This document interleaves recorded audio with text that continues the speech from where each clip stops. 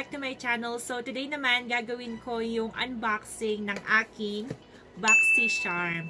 Yan, sa mga hindi nakakaalam, yung Boxycharm is a monthly beauty subscription. Nagpapadala sila ng mga skin products, nail products, hair products, pero most of the time, mga makeup products yung mga pinapadala nila. So every month, makakatanggap kayo ng 4 to 5 full-size item, and then it costs $21 US. Sa mga gustong mag-subscribe guys, ilalagay ko yung link ng Boxycharm below, so para ma-try nyo siya. So, start na natin. Every month, meron silang theme. And then this month for January 2018, yung theme nila is Rock 2018. Ayan. Sa likod naman nito, nakalagay yung mga description ng items na natanggap nyo. And then on the same time, nakalagay din kung magkano sila. So, ang pinakaunang item na nandito sa box is tong Luminizer Primer by Dr. Brandt. Yan guys, yung Dr. Brandt, hindi ito mura na product. And ito, tong Luminizer Primer na to, it costs $38. Ang next item naman is itong Glam Metals by Crown Pro. Ang ganda ng packaging, ganito yung itsura niya sa loob. Yan. Meron siyang parang salamin na gitara yung itsura. Tapos ito yung itsura ng mga eyeshadow niya.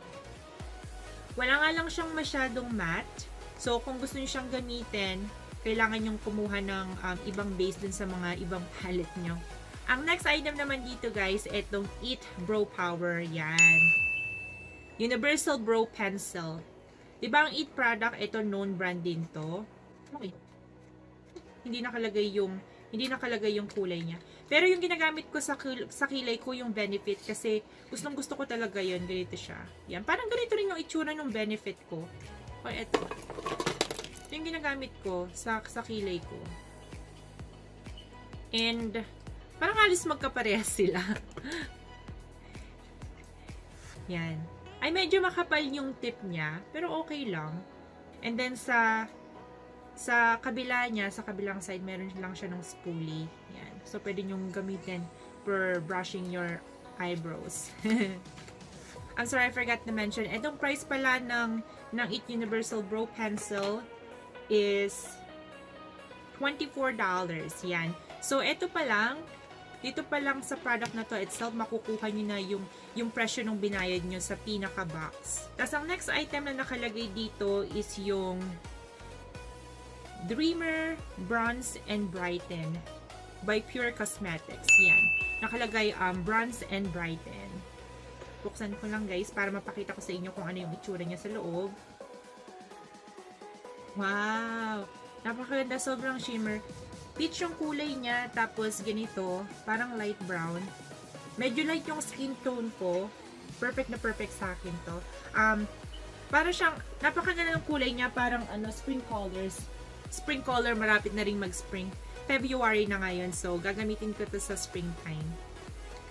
Ang presyo naman nitong pure na to, nasan ba? So, this is the Pure the Complexion Authority. Tapos, ang nakalagay dito, Bronze and Brighten Cheek Palette. $34. Wow. And then, yung last item na nandito, ang nakalagay is Girlactic Beauty. Yan. Tapos, eto, Matte Lip Paint. Tingnan natin yung kulay niya sa loob. Saan ko lang?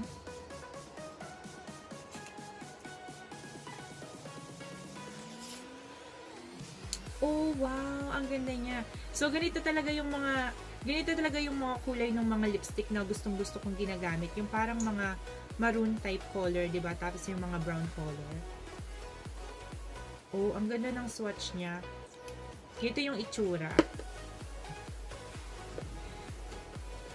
Medyo liquidy nga lang. So, parang feeling ko medyo matatagalan bago tumatuyo. Pero maganda yung kulay niya.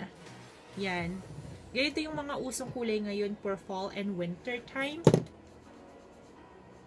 Pero, ayan.